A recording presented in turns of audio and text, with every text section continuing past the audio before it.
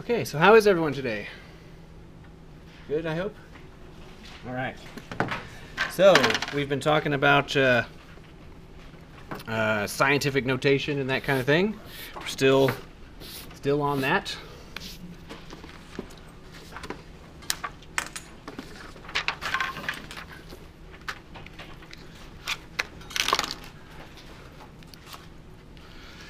So it's what, the 28th?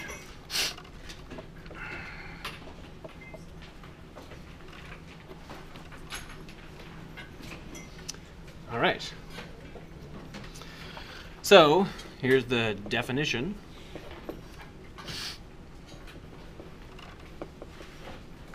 So scientific notation.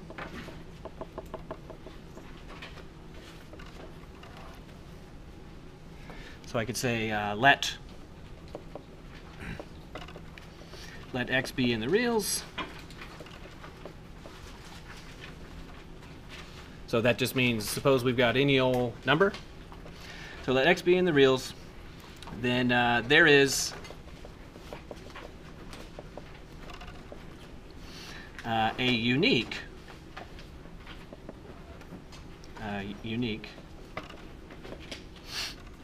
s in the reals, and n in the integers, such that x is s multiplied by 10 to n. So we could do that, and we need one more requirement. So and 1 is less or equal to the absolute value of s is less than 10.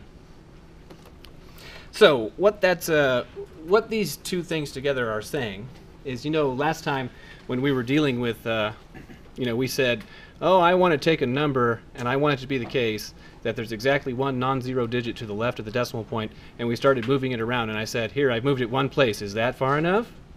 And then we said, no, that's not far enough. And then we said, I moved it another place, and we said, is that far enough? And no, that's not far enough. So what these two things together are saying is that this is exactly what it means for you to have put the decimal place in the correct position. Okay. So now, each of these s and n have names, and we need to know them by name now. So s, that's called the significand.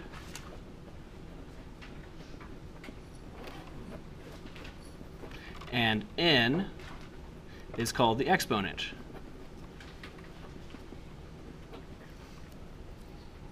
Now, in other usually older textbooks, sometimes the significand will be called the mantissa.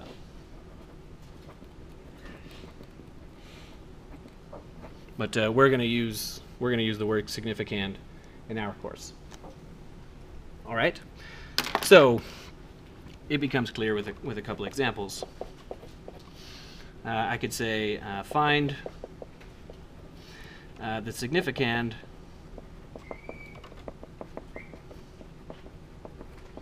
exponent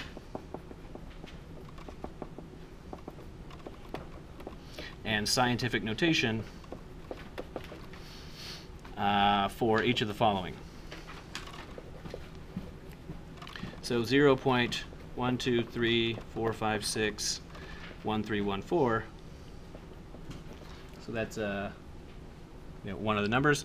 Next, how about 2, 7, and then 1828, 1828, 1828, 45.90, say, like that. That's one number there.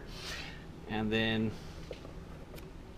how about 2.019? So we want to find the significand, the exponent, and and the scientific notation for each one of those.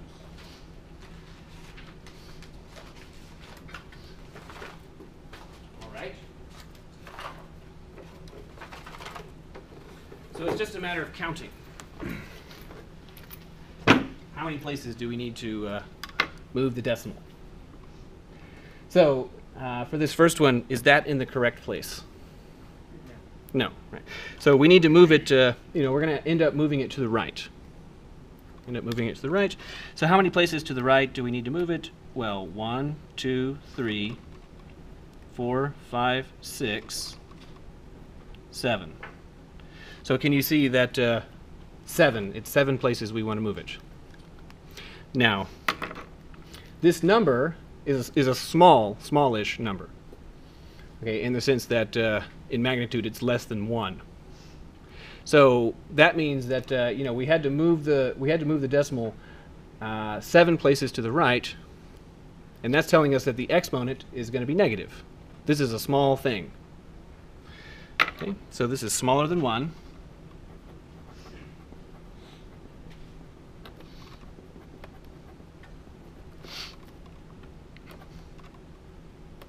Therefore, the exponent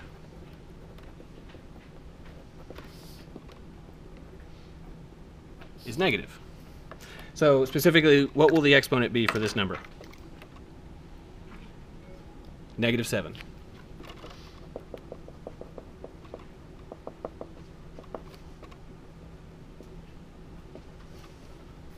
All right. What is the significand?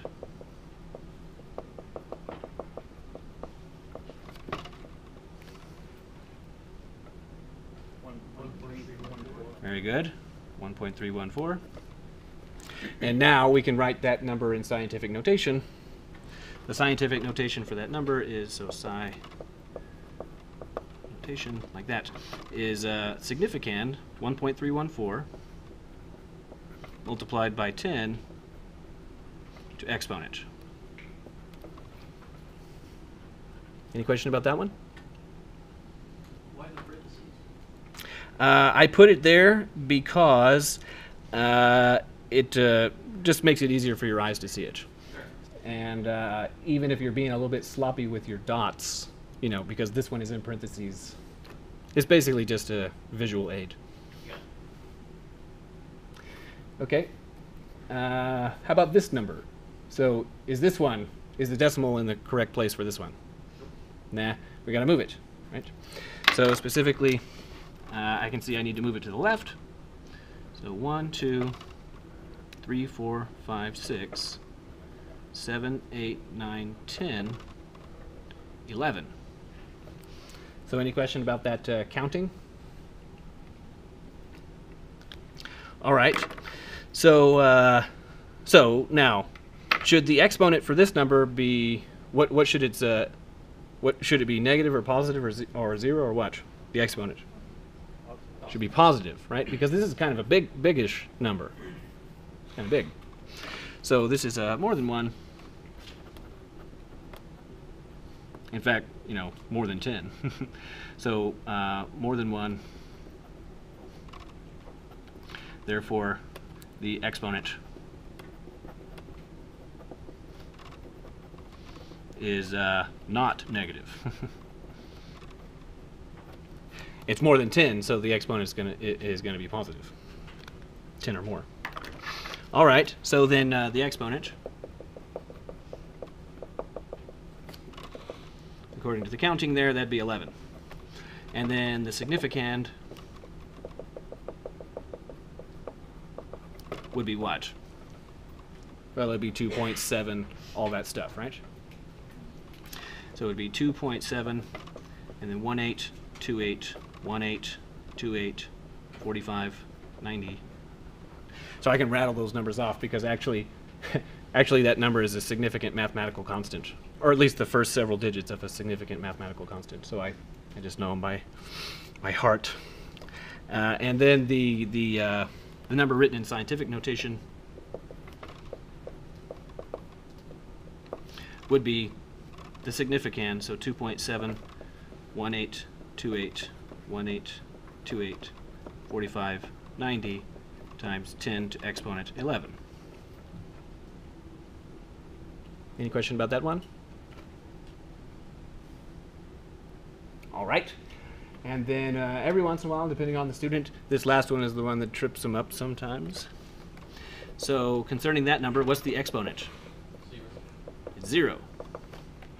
Because, you know, in some sense, because we're viewing this as a counting issue, what the exponent is it's telling you how many places do you need to move the decimal point.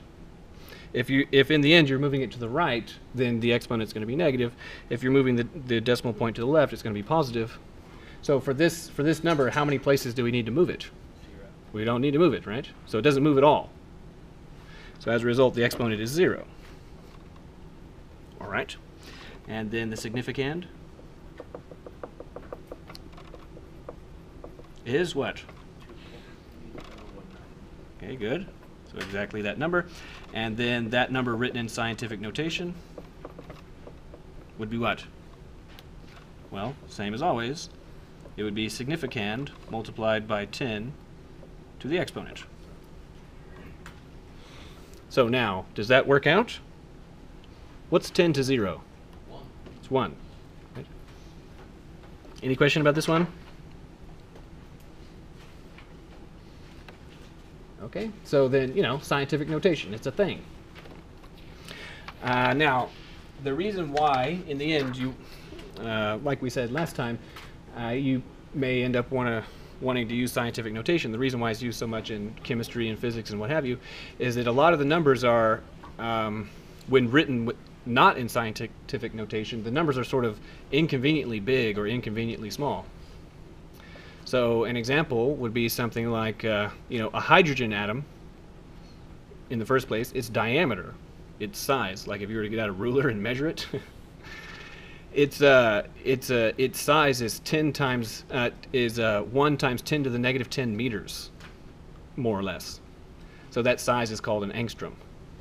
That's really little. It's not big. So, you know, diameter of a hydrogen atom.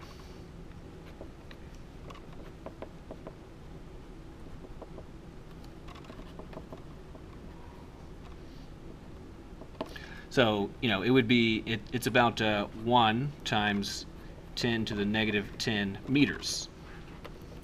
And that's significant enough of a measurement that it has its own name. That's called an angstrom. So 1, and then the symbol, instead of M for meters, the symbol is capital A with a fancy hat. Angstrom. 1 angstrom. You know, and then you might ask, okay, well, maybe concerning the mass of a hydrogen atom, you know, they're little, but they still have, you know, they still weigh, you know, they still have some mass, some. And then you could ask, you know, the number of hydrogen atoms, hydrogen atoms in 1 gram, 1 gram of hydrogen. So what's the name for that? You know, if you've taken chemistry, you know it. You just don't realize that you know it. The number of hydrogen atoms that are in 1 gram of hydrogen is called Avogadro's number. Avogadro's number. Okay. So, and that number is, in scientific notation, 6.022-ish, and then multiplied by 10 to 23. So, you know, if you were to write that out, that means, you know, shift the point to the right 23 places. So we'd shift it 3 places past 022, and then we'd have to write 20 more zeros. You know, that's not convenient.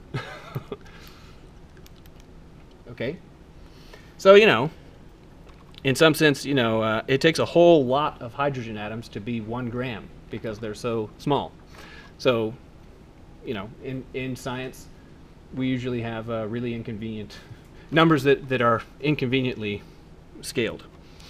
Okay, so here's the one mathematical reason why we use scientific notation. So I could say let x be a multiplied by 10 to m, and y be b multiplied by 10 to n. So what I'm saying is, suppose we have two numbers x and y, and they're represented in scientific notation with those significands and those exponents.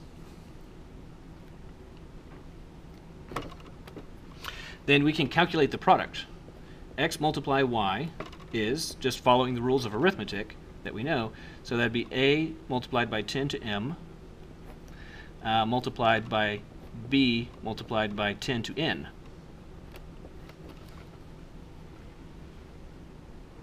Now, that's just a bunch of multiplies. And multiply is associative, which means we can do what?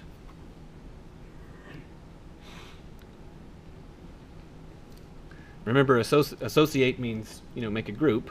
And in math expressions, what are the groups? The stuff in the parentheses, right? So because this is just a bunch of multiplies and we've put some parentheses, we can remove those parentheses because multiplication is associative. So we can say, okay, well, this is a multiplied by 10 to m multiplied by b multiplied by 10 to n. So then logically, the way it's currently written is we have significand and then scale. So this bit, is sometimes called the scale. So 10 to the exponent. So significand multiplied by scale multiplied by significand multiplied by scale. So now multiplication, what I'd like to do is I'd like to get the significands together and the scales together. So can I sort them into the order so that all the significands are in the front and all the scales are in the back? Yes. What gives me permission to do that? Commutative, right?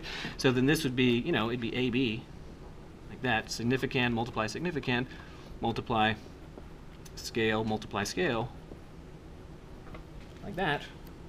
And then now, this is still just a bunch of multiplies in a row, so I can put parentheses where I want them. So now I'm going to put parentheses where I want them. I'm going to say, okay, I'm going to parenthesize the significands there, and I'm going to parenthesize this stuff here.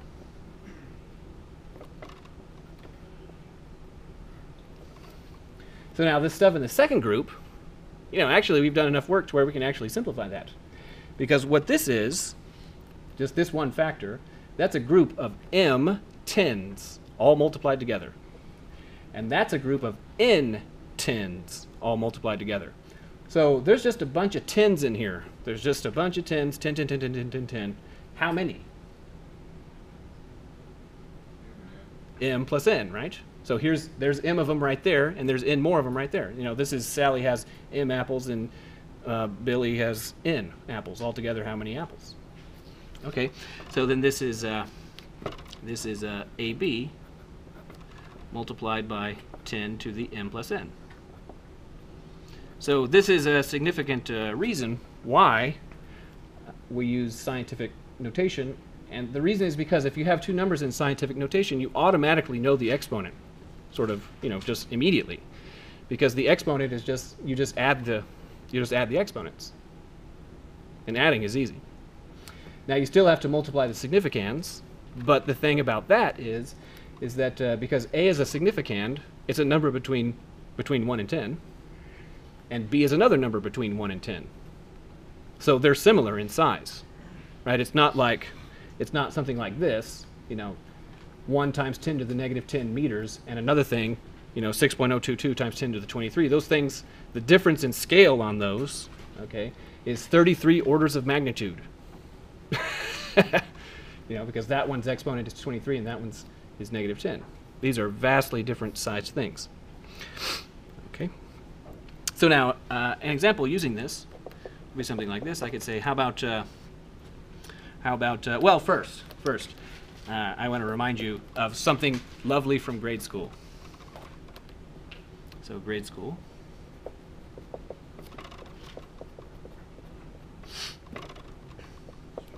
Do you remember doing stuff like this in grade school? Stuff like 131 multiplied by 201. So do you remember doing that? Without a calculator? Okay, well, let's do it. Okay, so remember the way that it works. So you process this, you do this process one digit at a time. So we're going to consume this that digit right there, So 1 times 1 is 1. I write the 1. Nothing carries. 1 times 3 is 3. Nothing carries. 1 times 1 is 1. Nothing carries. So that was easy. So then, we're done with that digit. Good. And then now I want to deal with that digit. But because I'm doing the second digit there, you have to write a 0 right here. You have to write a 0 right there because really that's the tens place.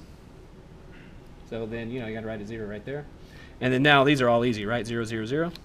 So 0, 0, 0. Like that. Lovely. And then now we want to deal with that digit. So, I'm going to start recording that right here. But what do I have to write down here first? 2 zeros. 2 zeros. Now the reason why you have to write 2 zeros is because I'm pointing at a 2, but that's not really a 2. That's actually a 200. That's what it really is. So there's 2 zeros right there. Okay. So then 2, blah, blah, you remember. So this is what? 2, 6, 2, like that. So now that I have all these, what do I do with them? You add them all up, right? Remember that?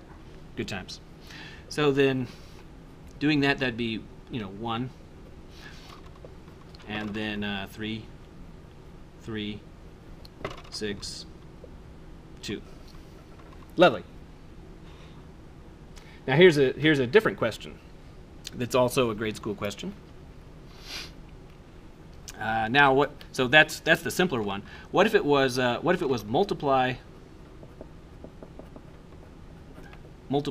these two numbers, say something like 53.8 and 2.71, something like that. Now we have fractions. It's not it's more difficult because there's decimal places. So do you remember doing this in grade school? Remember doing that? Now, the way that you do it depends on the way, in some sense, the way that your teacher taught you. But here's the easiest way. So then these are integers, right? 131 and 201. Is 53.8 an integer? No. How about this one? No, that one's not either. Now our life would be a lot simpler if we were multiplying 2 integers. That'd be easier. So now, what would it take? What would it take to make this one an integer? Shifting the point to the right by 1, right? So we could have a right shift 1 position. So if we say, okay, I'll do that, and how many would we need to do for this one? 2, right? So to make my life easier, what I'm going to do is instead of multiplying those numbers that I was originally asked, I'm actually going to multiply these. So, oops, I need a little bit of space probably.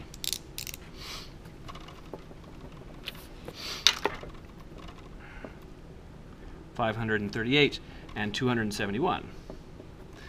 So those are not the numbers I was given. Right? This one has been shifted right once, and this one has been shifted right twice. So I'm going to get this answer, and then the real answer, how do I get the real answer? Shift it back, how many places? 3. One place for that one and 2 for that one.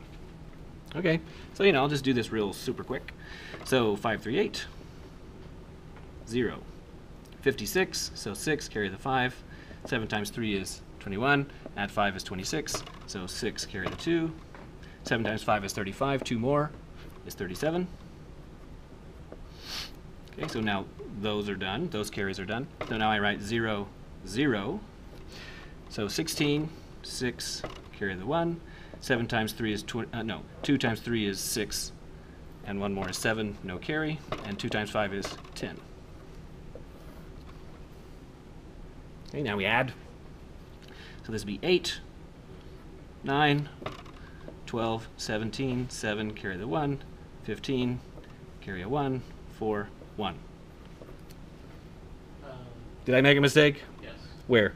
The thousands column should have a 1 added to it, so it should be 16. There should be a carryover from the 5, 6, 6. Okay, 6, 6, and 5. Sorry, never mind. Let's do it with a calculator. No, you're right. It looked so smooth. I just saw it as a 1 on that top column. Okay. Top row. Yeah, these are little carries right there. Let me just do it real quick. My mistake. 538 times 271. Yeah. Okay. So then, that's not the correct answer because it's not shifted correctly.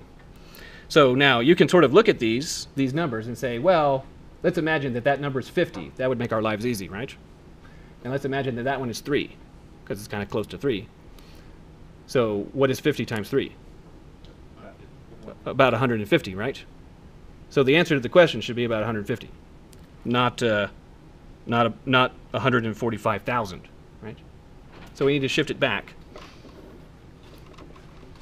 So the answer to the question is 145.798. Good. Any question about that? Isn't it fun to do arithmetic by hand?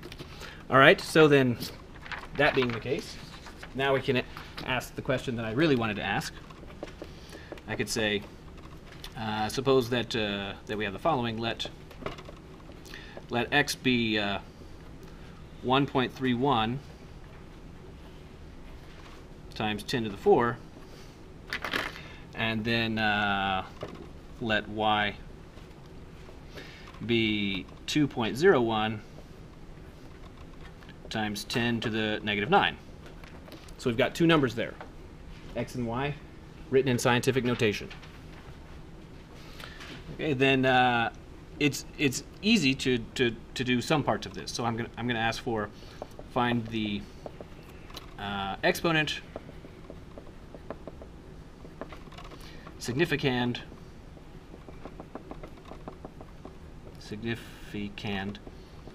and the scientific notation of x multiply y.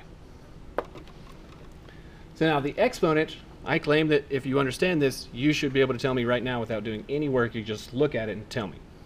So what is the exponent? Negative 5. Because the exponent for this one is 4.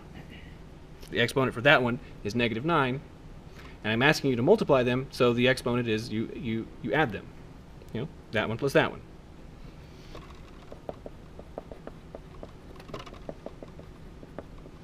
So the exponent would be 4 plus negative 9, which is negative 5. Okay, so that's an important property of scientific notation because without doing much work, you can immediately figure out about how big of a thing are we talking about. Okay, it's sort of answering the question like, is it like a shovel full? Is it a thimble full? Is it a dump truck full of stuff? And how much stuff is it? That's what the exponent is telling you. Okay, so for the significand,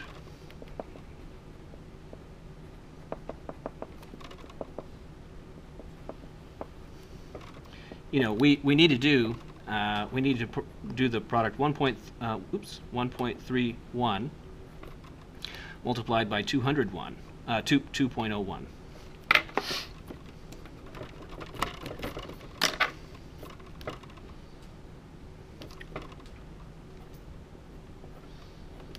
And assuming we don't have a calculator for a moment, we can use the same trick that we did on the previous page, right? Instead of doing 2.01 instead of doing 1.31 multiplied by 2.01, we can do 131 times 201 and then shift 4 places, right? So we could do, okay, well, 131 times 201, we do it, blah, however we do it. And then from the previous page, that was 26331. Now that's not the answer because of the shiftingness, but looking at the size of the numbers, that one's about 1-ish, and that one's about 2-ish. So the answer should be about how big? 2-ish, right? So what's going to be the answer? Right, 2.6331. Okay, so the significand is 2.6331. And the scientific notation would then be 2.6331 times 10 to the negative 5. All right. Any question about this? Yeah? When we do this, are you going to want us to do the multiplication by hand? Just follow the instructions on the homework. So we'll probably have one where you do it by hand and then never again. Okay. Other questions? Okay. So another matter that comes up a lot in science context is something called significant figures. So this always goes hand in hand with scientific notation. So to introduce the idea of significant figures, I'll do it. We can have a joke. Okay. So then, this joke is completely fictitious. There's nothing real about it. So one time I went to the Natural History Museum, and I was looking at a T-Rex skeleton. And it was, it's a gorgeous thing. By the way, coming out of the joke, if you haven't ever done that, gone to and seen a T-Rex skeleton, you should. It's really pretty glorious to see how big those creatures were. Anyway, back into the joke. So I'm looking at it and just amazed by this thing there, and then a museum staff member comes up and says, "It's pretty cool, isn't it? Do you have any questions?" And I said, "Yeah. How old is this thing?" And they said, "It's 65 million, 3 years and 2 months old." And I said, 3 years and 2 months? How could you possibly know that? And they said, "Well, I've been working here for about 5 years, and 3 years and 2 months ago, they put up this display, and they put that plaque there that said 65 million years old. That was 3 years and 2 months ago."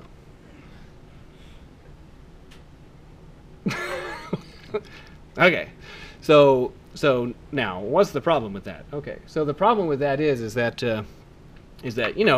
people go and dig in the dirt and stuff, and they find fossils and what have you, and you can use science, various kinds of scientific methods, geology, chemistry, and what have you, and you can figure out approximately how old stuff is if you dig something out of the ground. There's lots of really good ways to do that. But the thing is that for things like T-Rex skeletons, if the situations are just like perfect, like some what are they called? Archaeologists. Some archaeologists could just have it exactly their way. The site is pristine, everything is perfect. They're going to be able to date the age of that skeleton to within like 500,000 years. Like if things are just like perfect, or at best a few 100,000 years. So like the date of that T-Rex skeleton is probably something like 65.3 million years, plus or minus 100,000 years, plus or minus 100,000 years. Like if it's perfect. So to say that 3 years and 2 months is in any way relevant to the age of the skeleton is just absurd. So does everybody get the idea? So those are we want to avoid that kind of thing. So there's a systematic way to avoid that kind of problem. Here's the main one that we'll talk about in our class. So significant figures. Significant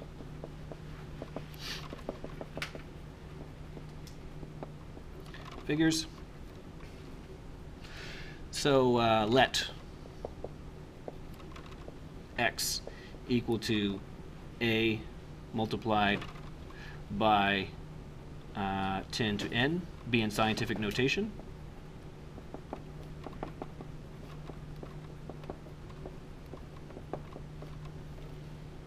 So we've got some number that's written in scientific notation. The number of digits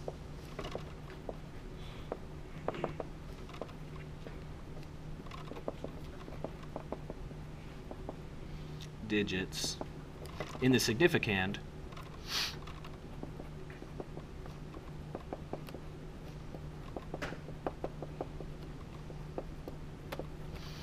A is the number of significant figures.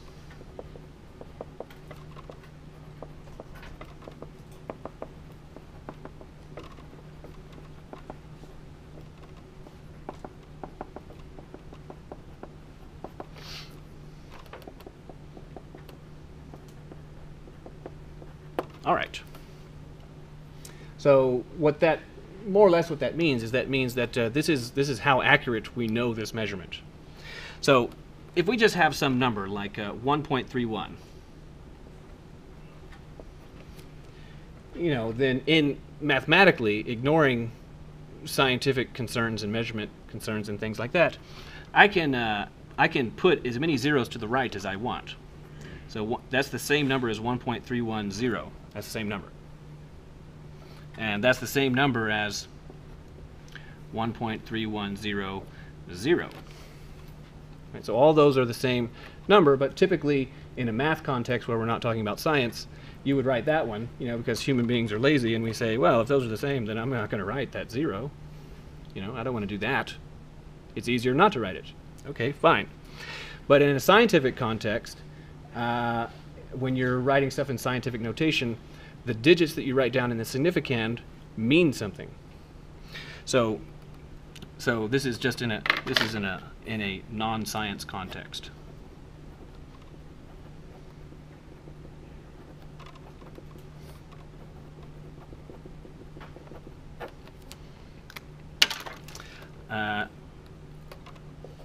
In a science context, the number 1.331 multiplied by 10 to 4. So if we had that number written down, how many significant figures does this have? That's 3 significant figures.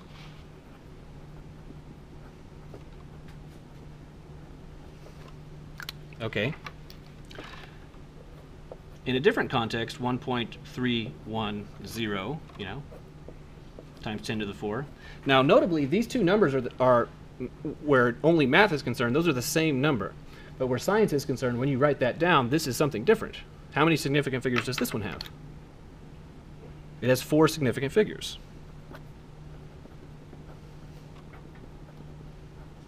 So that means that we know this quantity more accurately, to this accuracy. And then, just to, we can say 1 point, and then 3, 1, so that'd be 3, and then 1, 2, 3, 4, 5, 6. Right. So all of these numbers are the same number, mathematically, but where science is concerned, these are different, because writing that down in a scientific context is saying that we know this number to, how many? 1, 2, 3, 9 places, 9 significant figures.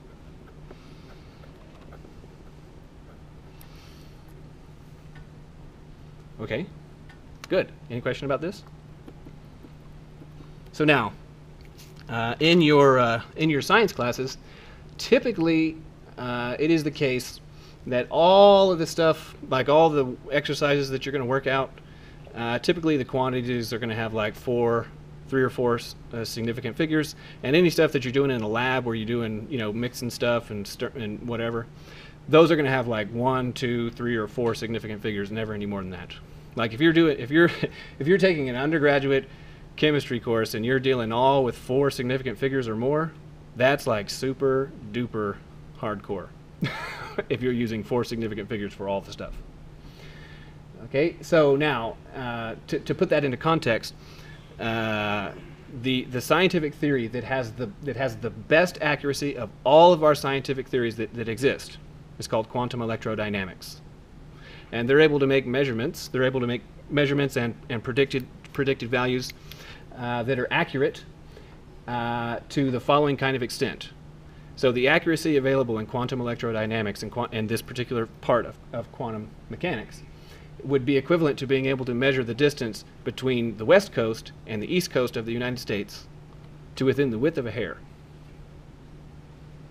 That's accurate, right? To within the width of a hair. So that's close, real close. You might ask, how many significant figures is that? That must be a lot. How many is it? I suppose that depends what unit you're working with. No, it doesn't. It won't matter what unit you're working with because the scale takes care of that. So how many significant figures does this quantum electrodynamics work in? 10. The most accurate scientific theory that has ever been produced by mankind, by human beings, has 10 significant figures. Okay, so that just gives you an idea of what we're talking about. Okay, so now, fine. Typically, you're going to have 3 or 4 significant figures, but there are some places, sometimes,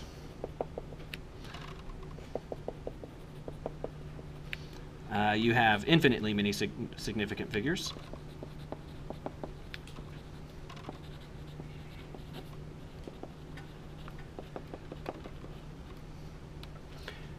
Infinitely many significant figures. So the main 2 places are when you're dealing with mathematical constants.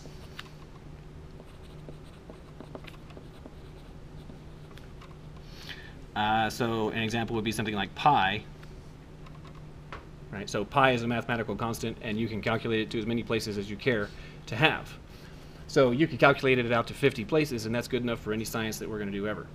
Okay, that something like if you have pi to 24 places, that's enough to measure the diameter of the solar system to within the width of a proton. So that's pretty accurate. So 3.14. ... Another one that comes up a lot in science is the logarithm of 2, which it starts out as 0.693. So anybody who's taken chemistry or physics recently, do you recognize 0.693 from chemistry? Where does it, in what context does it come up? Can you remember? The usual context is half-lives.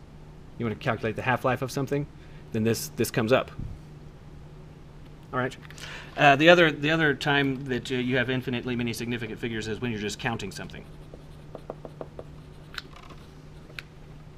So like, maybe you count and you really do have 3 beakers. And there's no real uncertainty about the number of beakers that we have there. There's not like it's not like there could be like 3.01 beakers. There's 3 of them. So in such a case, infinitely many significant figures. Okay. So the rule that we need to know and love and be familiar with is the following. It is that when multiplying,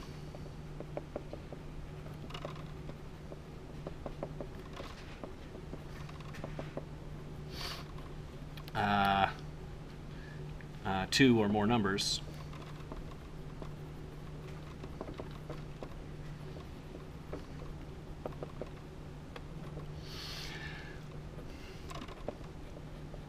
the result has significant figures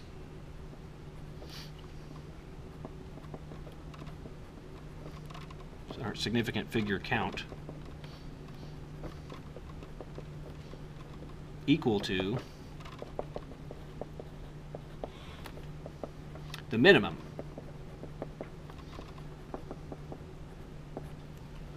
significant figure count.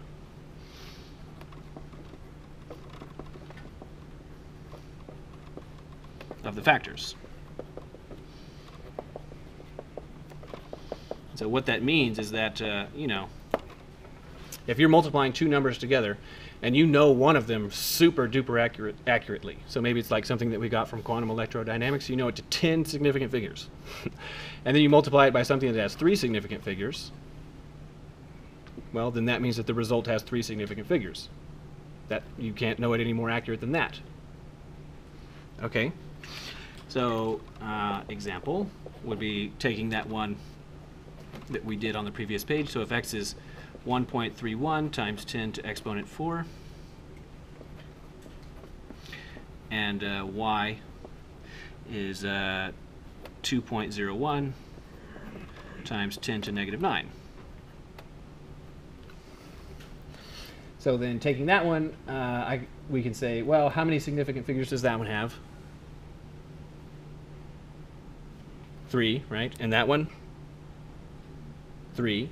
So the result can have at most how many significant figures? 3. So, from previous work,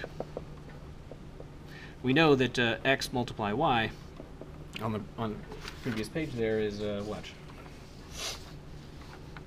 2.6331. 2.6331 times 10 to the negative 5.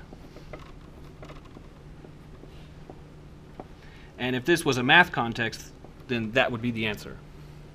But if this is a science context, then what we're saying is that we made some kind of measurement, and we know x to 3 significant figures, and we know y to 3 significant figures. So we can calculate the product and know it to 3 significant figures.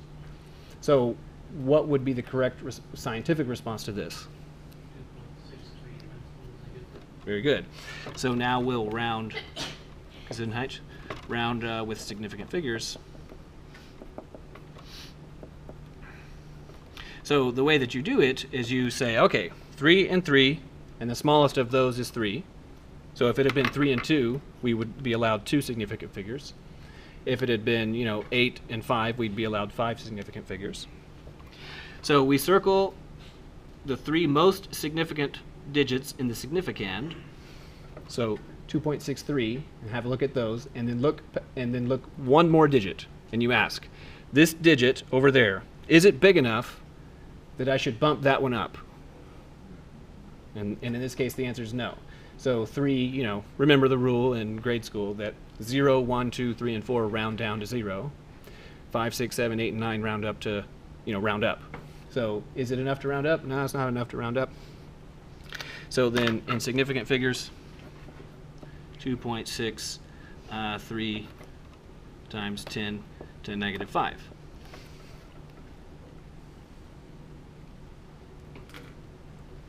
Okay, if you in a science class, if you are not doing your rounding right, your significant figure considerations correctly, then it is like you are that person at the Natural History Museum saying that this T-Rex skeleton is 65 million 3 years and 2 months old. So you look silly. Or it would be like you could go to a store, and if you wanted to buy some string or whatever, you could say something like and it's like the bulk string store, And you can say, well, I want 180 miles and 1 inch of string, please. Like, no, that's not going to work. 181 miles and 1 inch. How about we just don't try to be that accurate? Any question about this? This is okay? All right. Good. So then, where are we? Where's the first page? All right.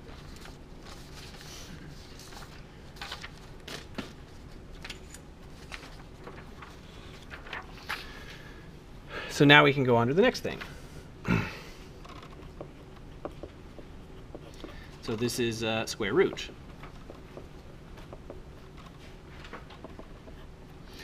So let x and y be in the reals.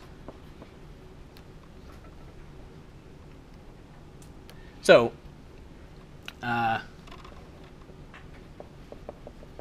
this, what I'm about to write, is not about square root. Rather, it's about solving an equation. So suppose that we have something that looks like this. 3 multiplied by y is equal to x. So that's an equation. 3 multiplied by y is equal to x. And suppose we wanted to solve for y, which means that we want another equation that means the same thing as this one, but y is all by itself. You know what I mean? You want to have it looks like this. You want it to be y is solved for. So as written there, y is not solved for because it's we've got 3y. We just want regular old y. So how do we get the y by itself? Yeah, we got to divide by 3. So what's going to happen is that on this side, that's multiplied by 3. But if I move it to the other side, then that's the opposite of multiply by 3. That's the undo for multiply by 3. What's the undo? It's divide by 3. Or you can say multiply by a third. So what I'm saying is that to do that, the 3 changes sides, and when it changes sides, it's multiply 3 there, it's divide by 3 there. Okay, so now, that being the case, the following are equivalent, TFAE. So we'll use that initialism a lot in this class, so the following are equivalent.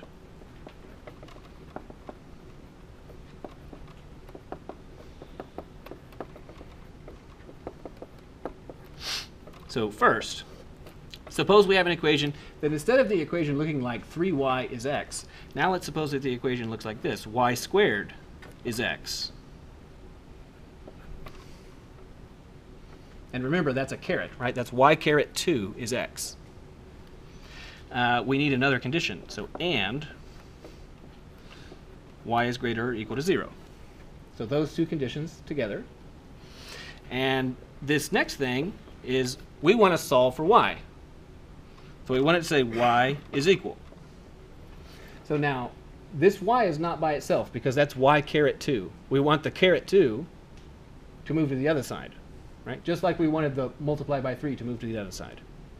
So over here, multiply by 3. Over here, divide by 3. Over here, caret 2. And what is it when it's over here? It's square root.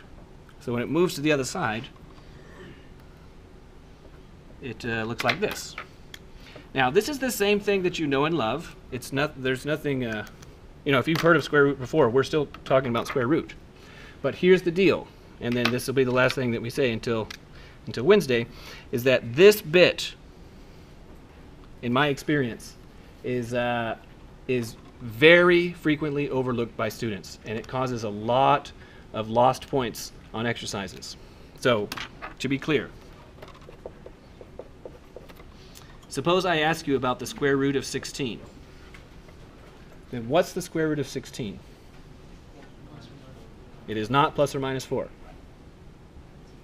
It's 4. So the square root of 16 is 4. And this is wrong. So it is wrong to say that the square root of 16 is plus or minus 4. So to be clear, if you say the square root of 16 is negative 4, then you run afoul of this rule. Stuff that comes out of the square root can't be negative. So now, am I saying that that I'm disputing that if you take a negative 4 and another negative 4 and multiply them together, you don't get 16? No, of course you do, right? You take a negative 4 and you square it, you get 16. No dispute. Nevertheless, the square root of 16 is 4. It's not plus or minus 4, it's 4. And the square root of 9 is 3. Not plus or minus 3, it's 3. Good. So we'll pick that up next time. So have a nice Monday. And please turn in